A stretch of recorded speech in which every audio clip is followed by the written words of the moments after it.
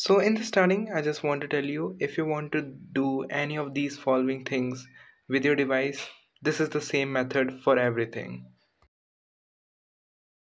So hey guys, what's up, welcome back to my YouTube channel. So guys, today in this video I will be telling you how you guys can change your MIUI firmware region without losing any type of user data, right? So here you can see right now I am on MIUI pad global and I want to switch to the China region ROM, and I will be doing that thing in this video without losing any data.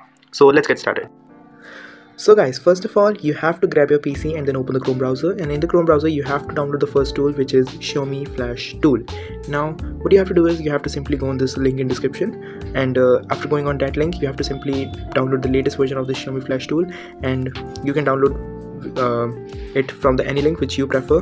I'm downloading it from the media file, but I have already downloaded it, so I'm not going to download it again. And after this you have to download the firmware of your device. So in my case I have a Redmi pad, so I will be downloading my Redmi pad firmware. And if you have any other device, just simply search on the Google your device name with the firmware word, and you will see the list of firmwares for your device.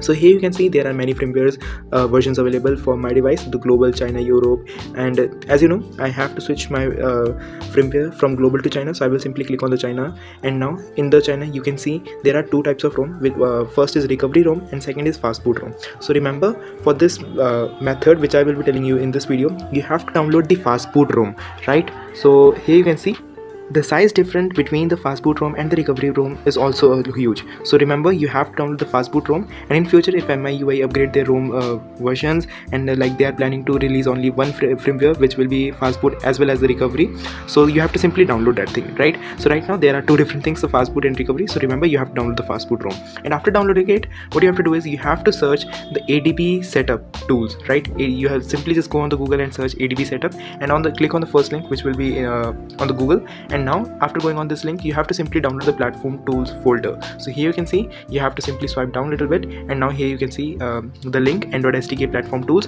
Now simply download this zip file and extract it.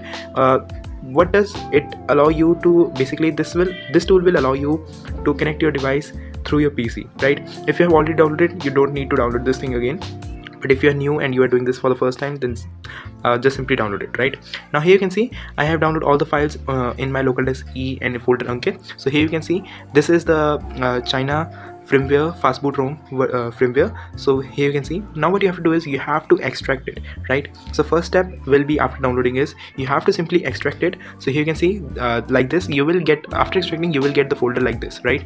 So now here you can see simply click on extract here and you will get the folder like this. Now I will suggest you to move that folder in the local disk C, just like here you can see in this video. I have extract the folder and move it to the local disk C, right? So now you have to also keep one thing in the mind, that your basically firmware files should not be in any other folder. So now what you should do is you have to let me go back, and here after clicking on the folder, your all files should be listed there, right? So now what you have to do is you have to copy this inner folder. If you have any, you have to just simply cut it and paste that folder in the local disk C. So whenever you click on the folder, you will be directly redirected to the file, basically firmware files, right? So let me show you once again, clarify what I was saying. So here you can see as I tap on the folder, all the files are listed here. So you have to remember that you simply put the extract firmware files in your local disk C directly. Don't put it in any other folder, otherwise you might get any error in the future. So now after doing all the steps, what you have to do is you have to simply open the MI Flash tool which you have downloaded in the starting of the video. So here you can see this is my Xiaomi MI Flash tool and .exe file basically. So I will just double click on it and open this file. So it's basically taking a little bit time. Alright, and in the meanwhile what you have to do is you have to simply go in the extracted firmware folder and then copy the path as you can see in this video. So you have to copy that path and paste that path in your mi flash.exe tool file, basically whatever you can say. So here you can see I have pasted that folder path at the top of my mi flash tool like this. And now let me first maximize it, and now you have to simply basically now you have to put your device into the fast boot mode by pressing the volume down and the power button. So let me show you my hand cam. Here you can see I am pressing the volume down and the power button to put my device into the fast boot mode, and now simply connect it to my PC through the data cable which comes with my tablet only, right? So after connecting it, I will simply click on the refresh on the MI Flash tool, and my device should be listed here. But here you can see my device is not visible here. So I will basically just go into my device manager to see what's the wrong. Let me see. So here you can see in my device manager, it's taking a little bit time. So here you can see in my device manager, in other devices my Android is directed by the PC, but I think the drivers are not properly installed. So I will simply click on the update drivers and go over there and click on the Android phone, and now I will simply click on Android bootloader interface.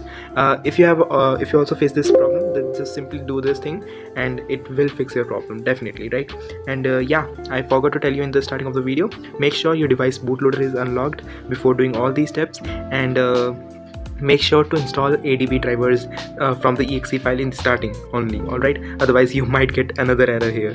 And if you don't know how to install the ADB drivers, just simply search on the YouTube how to install them and you will find tons of video. So after updating the drivers, you can see as I click on the refresh, my device is listed over here. And now the main part of all this video comes over here. Here in the bottom you can see three options: clean all, save user data, and clean all and lock. So make sure you click on the save user data, otherwise if you click any other option you may get into trouble. Clean all will simply clear all your device and make it as new as it was when you purchased it. Clean all and lock will also lock your bootloader as well as clean your all data. And save user data will simply save your user data and only change the firmware which we want in this video, right?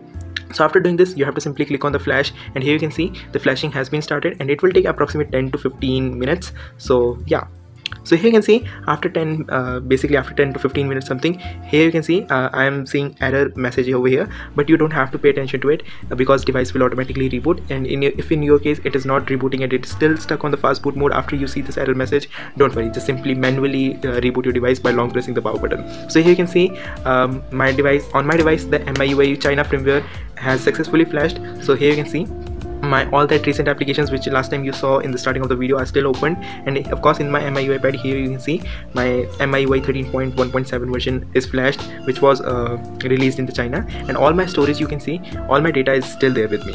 So here you can see for the proof, wallpaper and personalization, you only see this option in the China ROM. So definitely all the Chinese applications are still there, and along with the applications which I installed earlier and using on my tablet are still there. But remember, after you switch to the China firmware, all the Google apps will stop working and they will simply basically lag. So here you can see I have just opened my Get apps and simply searching for the Play Store, because I saw that on in one YouTube video that on Get apps you see the option, but on my case I cannot see the Play Store on Get apps. So yeah, definitely. So here you can see none of the Google apps are working.